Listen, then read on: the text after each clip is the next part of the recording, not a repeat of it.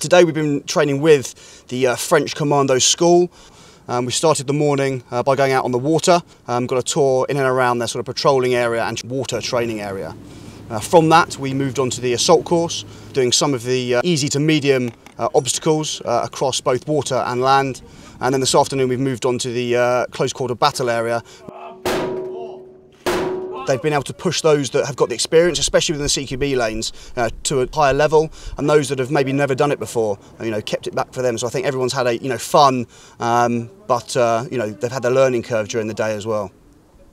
Because we're a mixture of cat badges within the ARC, actually is something different for the guys to maybe understand how other nations train and how other cat badges train. For myself, being in the infantry, there's a lot of stuff that I wouldn't have done. And actually, most of the guys that are here are not infantrymen, so they've got an idea of how the infantry operate in that close quarter environment, but not just that, how the other nations conduct themselves as well.